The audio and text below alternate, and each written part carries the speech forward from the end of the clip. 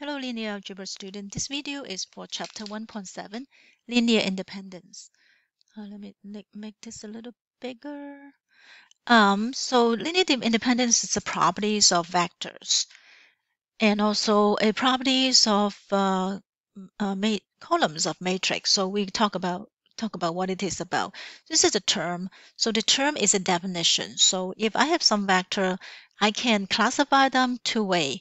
I would say these sets of vectors are linear independent if the only way I can combine them equal to 0 is if all the weights is 0. So the only way I can do add them together by different linear combination is 0v1 plus 0v2 plus 0v3 plus 0v equal to 0. That's the only way that they are linear independent. But if there are a way that I can use some, even if it is just one way, some constant that are not 0, and I combine them and I'll be able to get a 0. Say, for example, 1v1 plus 2v2 plus blah, blah, blah. Oh, it turns out to be 0. Then this set is called linear dependent. So that's the classification. Anytime you have two sets, or you have one set, you can use this criteria to classify them. Okay, and so this is as if you are solving an equation of the homogeneous equation if there is only one solution or many solutions, right?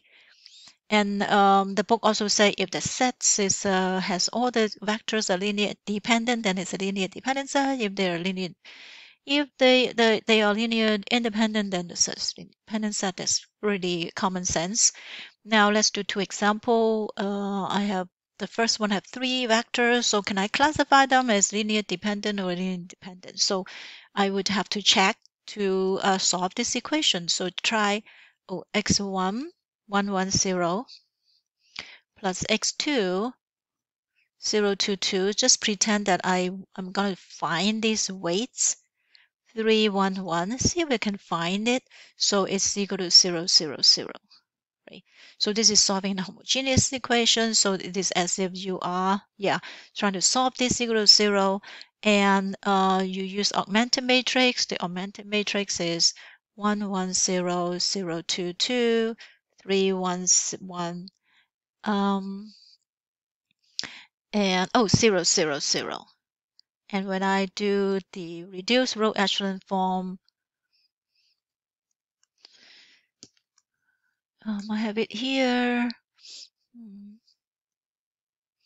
The answer would be, okay, I can just show it here. So this my 311 is A, right? So I have it enter here. So you can see that it is x1 equals 0, x2 equals 0, x3 equals 0, right? So the is equivalent to an answer of 0, 0, 1, 0, 0, 0, 0, 0, 1. So the only non-trivial solution is that. So they must be independent. You have to have 0 to make the right-hand side 0. So independent. Independent means you cannot make it 0. They always have some number unless you put the coefficient to be 0. Now I have another set of three vectors. Use the same two set 1, 1, 0, 0, 2, 2, but the third one is 3, negative 7, 10. So are they independent? So I'm going to run the same thing, but I am going to do E, right? 1, 1, 0, 0, 2, 2, 3, negative 7, 10. So I'm going to row echelon form of E. It turns out to be is equivalent to the augmented matrix of 1, 0, 3, 0. So that would equal to 1, 1, 0, 0, 2, 2, 3, negative 7, 10, 0, 0, 0, augmented, okay? And this reduced echelon form is 1, 0, 3, 1, 0, 3, 0, 1, negative 5. 0, 1, negative 5, 0, and then 0, 0, 0, 0.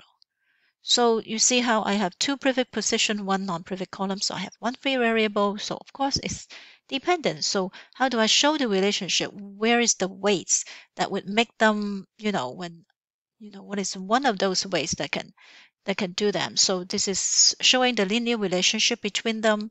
I would have to solve the solution. So x3 x1 plus 3x3 equal to 0, x2 minus 5x3 equal to 0, and x3 is free, right?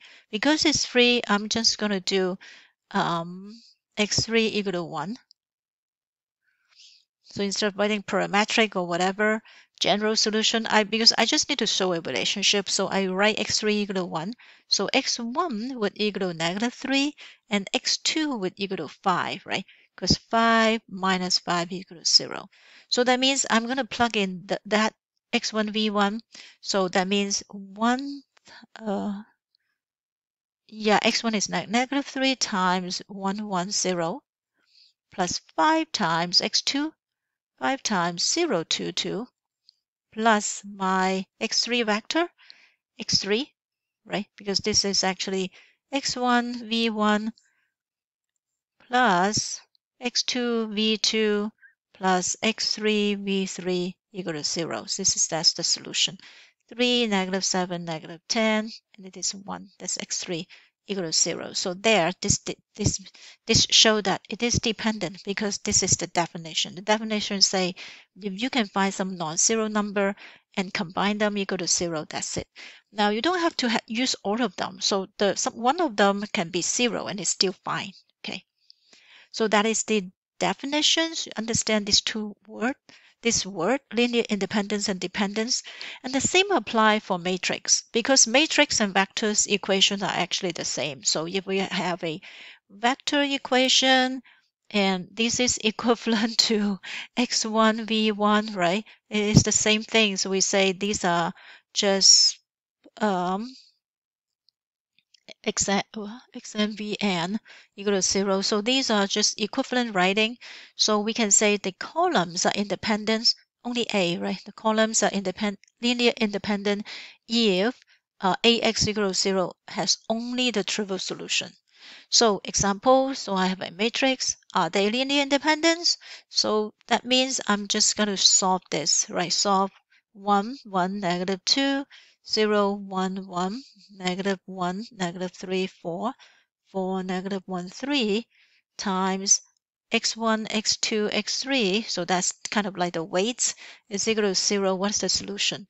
So augmented matrix, we learned in 1.3 that to solve this, the augmented matrix is using all of them 0, 1, 1, -1, -1, -3, 4, 4, -1, 3, 0, 0, 0, and use the calculator to figure out what it is.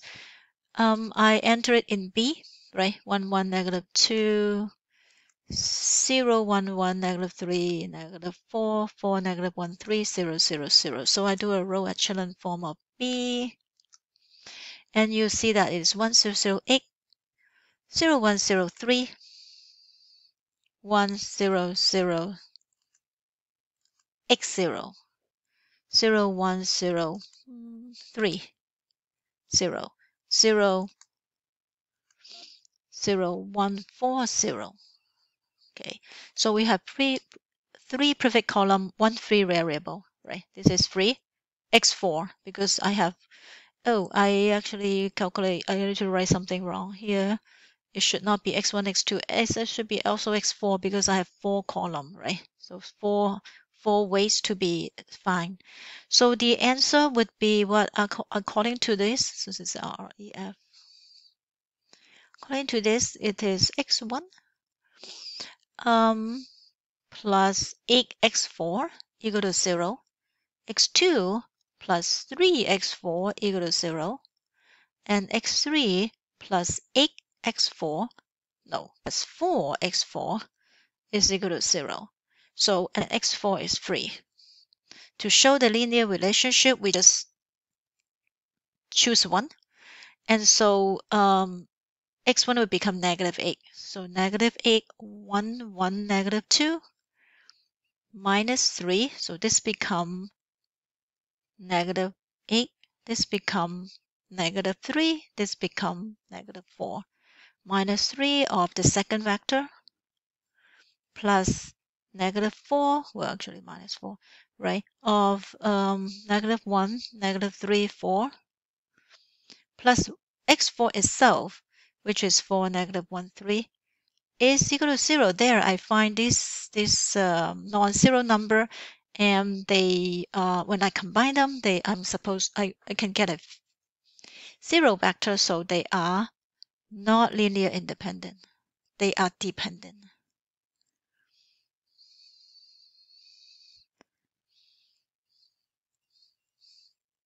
So the columns. Okay, so that's just showing you the definition. Now let's look at some quick way. So there is actually some way we can tell if vectors are independent or not. First, a vector, if a set only have one vector, it must be independent. So of course it have to be non-zero. Okay, non-zero. Okay, so why? Because if I have, say for example, this facts, right? One vector. This is showing you don't have to do REF all the time. If I have a vector 1, 1, 2, and this is the only set, of course it's going to be 0, because how can you make it 0? So you have to multiply a 1, 1, 2 to make 0, 0, 0, right? So if you multiply any other thing, it's not going to be 0. So must be independent. The only solution is 0. If you can only have 0, then it is independent. So that is independent. You don't have any free variable, right? This is the private column, and there's no free column. How about if you have two vectors? If you have two vectors, you can really easily check that they are independent or not by checking if they are multiples of each other, right? So if they are multiples of each other, you can say, say for example, one is v1, the other is 2v1. Then you can say -2v1 plus v2 is equal to 0, and this is non-trivial, right? This is not a trivial solution, so they are dependent. So anytime, you can just write out the equation to say if I have this, or if this could be c, right? Not 2, but c. So you just say -c of v1 plus v2. Of course, they are 0, right? So if you have two vector, you can easily check independence by checking if they're multiple of each other. If they are multiple of each other, they must be dependent. And if they're not multiple of each other, then they must be dependent. Yeah. Okay. So, like, yeah, I'm gonna do example later. And then more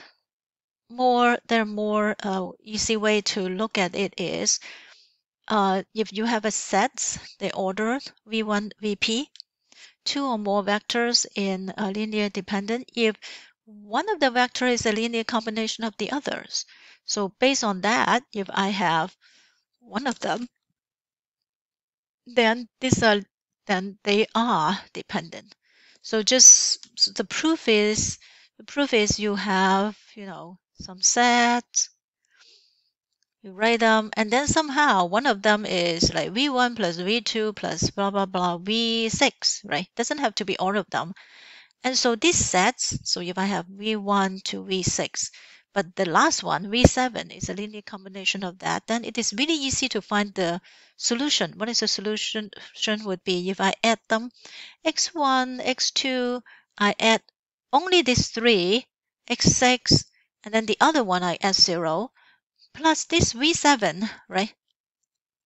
Well, minus this v7, then it must be 0, right? Because this is a linear combination of the other. So one way to see linear dependent set is if you can check that one of them is a linear combination of the other, then they are dependent. Okay, so let's look at this. So that this is a linear dependent set by inspection. So please do not do RREF, just look at them. Obviously, this is the multiple of this one, right? So I can show that V3 is 2 of V